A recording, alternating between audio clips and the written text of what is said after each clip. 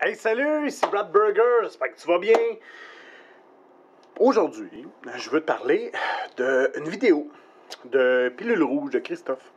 Une vidéo sur les théories dans le jeu de rôle et l'analyse un peu du joueur, et ainsi de suite. C'est une vidéo que j'ai regardée. C'est une vidéo qui date de, je pense, un an, quelque part comme ça. Peut-être un petit peu plus. Et tu jasais des jeux de rôle, et ainsi de suite. Des grandes théories, tout ça. Des outils aussi de protection émotionnelle. Et je voulais revenir avec toi.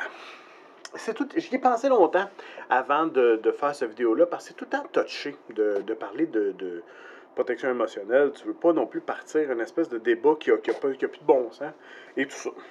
Donc, first, Christophe, faut que je te dise, je trouve que t'es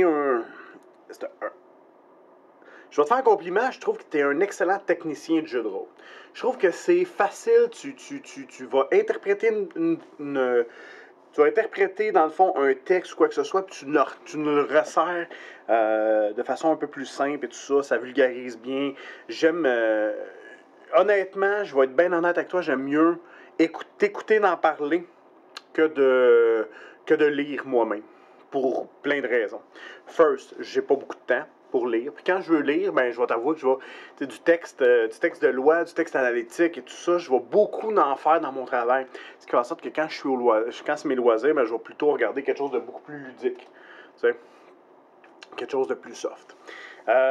Maintenant, cela dit, je trouve ça vraiment intéressant, ces théories-là. Je les trouve intéressantes lorsqu'ils me sont racontées de façon à ce que je peux les mettre en perspective. Tu sais, comme les fameux simulationnistes, narrativistes, ainsi de suite. C'est intéressant dans la mesure où on l'interprète de la bonne façon. Tu sais, mettre des étiquettes sur des gens, c'est comme...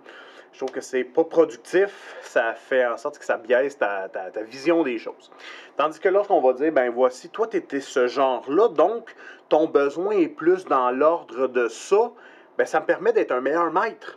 Si ça me permet d'être un meilleur maître, c'est quelque chose qui est bon, c'est un exercice qui est bon à faire. Donc ça me permet d'être un meilleur maître, ça me permet aussi d'être un meilleur joueur parce que je vais comprendre un peu plus ce qui se passe et ainsi de suite. Donc je pense que c'est des bonnes choses, c'est des choses qui sont intéressantes. Je pense qu'on a tous intérêt à se cultiver par rapport à notre jeu et ainsi de suite. De là à dire que est-ce qu'on les applique toutes à la lettre et est-ce qu'on va ça va vraiment changer nos vies? Je suis moins sûr de ça. Mais je pense que les mettre dans notre coffre à outils, c'est une bonne chose. Parlant de coffre à outils, tu as parlé un peu de tout ce qui est outils émotionnels. Là, je ne veux pas rentrer là-dedans. Je trouve que c'est de ton avec ce que Bruno a amené cette semaine au niveau du RPGO Week, les limites.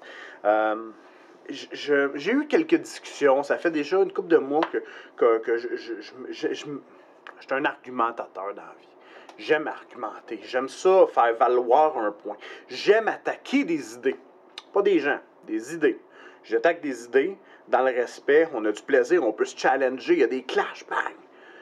Et après ça, on se la main, on boit une bière, le fun est repris, puis ça finit là.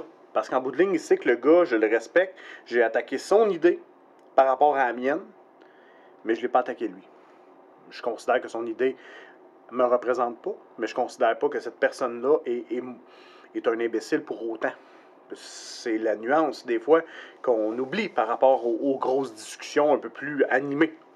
Donc, tout ce qui est outils émotionnels. Et là, je te dis, je marche sur des œufs. Les outils émotionnels, c'est un peu comme c'est un outil dans un coffre à outils. Ton outil, c'est quoi? Ben, tu sais, mettons, tu as besoin de clouer des clous. Tu comprends que ta scie, elle va rester dans ton coffre à outils. Pourquoi? Parce que tu n'en as pas de besoin à ce moment-là. Sauf qu'à un moment donné, qu'est-ce qui va se passer? Ben, tu vas avoir un bout de bois qui est trop long. Ben là, tu vas laisser faire ta vis, tu vas laisser faire ton marteau, tu vas laisser faire tes clous, tu vas tout remettre ça dans le coffre à outils et tu vas sortir la scie parce que c'est cet outil-là que tu as besoin. Donc, pendant une bonne période de temps, ça se peut que tu n'aies pas besoin tout le temps, ça se peut que tu n'aies pas besoin, peut-être que tu n'auras jamais de bois à couper, mais là, pareil, la scie. Si tu en as besoin, tu la sors. Si tu n'as pas de besoin, elle reste là. Et c'est ça qu'il faut...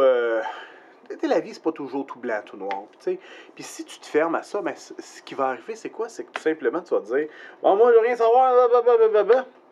OK, parfait. Sauf que la fois que tu vas avoir du bois à couper, mais tu l'auras pas, la scie, dans le coffre.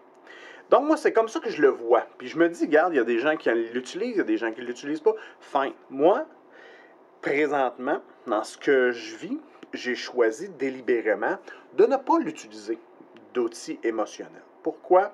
Parce que dans ce que je vis dans ma table tous les jours, de live avec mes chums, tout ça, parce que c'est des gars que ça fait 20 ans que je connais, puis c'est vrai que je connais pas tout leur passage. Peut-être qu'il y a des fois qui pourraient choquer, mais j'ai assez expérimenté avec eux pour savoir que, à l'instar de moi, je pense que leur limite est quand même assez grande. Peut-être qu'un jour, je vais les choquer, peut-être qu'ils vont me le dire, je vais peut-être me dire, bon, mais je vois, honnêtement, je pense avoir une bonne idée des lignes et des voiles et des lignes avec eux.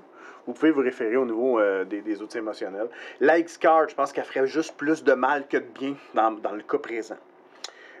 Pourquoi? Parce que ça ferait juste, je pense qu'il y aurait juste trop de déconnage avec ça, ça ferait juste déconner, je connais mes gars, là, à un moment donné, ça déconnerait, puis tout ça, fait que je pense que ça ferait juste détourner du but, détourner cet outil-là du but, puis lorsqu'il y aurait vraiment peut-être potentiel à l'utiliser, ben les gars le feraient pas, sous peine de, parce que tu sais, on est des gars qu'on se connaît depuis des années, on est des chums dans la vie, tout ça, puis je pense qu'il n'y aurait pas de gêne à trop se rentrer dedans à cause de ça. Fait que c'est un peu ça. C'est mon choix en tant que maître et je l'assume pleinement. Sauf que la X-Card est quand même dans mon coffre à outils. Ce qui fait en sorte qu'un jour, si j'invite des gens à ma table, avec moi, et que je ne connais pas, et que je sais que la teneur, puis tu sais, lorsqu'on va jouer à Cthulhu, lorsqu'on va jouer à Culte ou des jeux d'horreur, puis j'aime les jeux d'horreur, fait que je peux pas complètement dire non, moi des X-Cards, je n'en voudrais jamais. Tu peux pas faire ça. Pourquoi? Parce qu'un jour, ça se peut que tu tombes avec des gens que tu connais pas. Je vais être honnête avec toi, tu sais, j'ai pas joué beaucoup avec des filles. J'ai pas joué beaucoup avec des femmes, des filles. Fait que probablement que la X-Card, je l'amènerais pour me sécuriser moi aussi, pour pas que j'aille trop loin, pour pas que dans ma narration. Fait qu'en bout de ligne, cet outil-là, je vais le garder. Je vais m'assis, insérer. Parce que la fois que j'en aurai besoin, ben, elle va être prête à être utilisée. Tout simplement dans cette façon-là. Fait que donc, si j'ai des nouvelles personnes, si je maîtrise un jeu peut-être qui est plus hardcore ou quoi que ce soit, je vais pouvoir la sortir, tout simplement. Donc, et toutes ces théories-là, moi, je trouve que c'est intéressant. Puis l'évolution de ça. Parce qu'en bout de ligne, ce qu'on veut, c'est quoi? C'est avoir une expérience de jeu qui est satisfaisante, qui est le fun, que tu as du plaisir à jouer. Si tu te fermes à ce genre de faire-là en disant, juste en regardant, en disant, ça m'est jamais arrivé, ben, c'est vrai que tu ne sais pas si ça t'est déjà arrivé. Peut-être qu'il y a du monde qui n'ont jamais rien dit. Peut-être qu'il y a des. Tu sais, puis on n'est pas dans la tête des gens, tout simplement. Fait que donc, voilà. Hey, j'ai hâte de voir les critiques que je vais avoir. Je vais recevoir peut-être d'avoir des pouces en bas. On est tout le temps un, de toute façon. Hein? On est tout le temps un pouce en bas. Je sais pas c'est qui, là, mais il est tout le temps un. Bon, qu'il le mette. Il me semble que j'avais d'autres choses à dire. Vois-tu, si j'avais été Christophe, je serais structuré. J'aurais été capable de le dire, mais non, moi je suis déstructuré. Je suis comme un. Ouais, voilà. Donc, ça m'a fait plaisir. Christophe, si tu veux réagir, s'il y a d'autres gens qui veulent réagir à cette vidéo-là, allez-y, je suis capable d'en prendre. On va pousser le débat. Hein? Et je veux pas, là, attention, je veux juste pas que tu me dises, tu m'envoies un message en me disant, ben, X-Card, c'est de la merde, blablabla. Bon, écoute, ça, c'est. Amène-moi du constructif, amène-moi de quoi qui est crunchy, là. Tu sais, si tu veux qu'on argumente un peu, amène-moi du crunchy. Voilà. Eh bien, c'est tout. Je te souhaite une bonne fin de semaine. Bonne semaine, on est lundi. Lundi, bonne semaine. Hein? Bonne semaine. Puis on s'en reparle bientôt. Je vais mettre la main devant mon. On va essayer d'éteindre ça. Voyons, tabarouette, ben mal.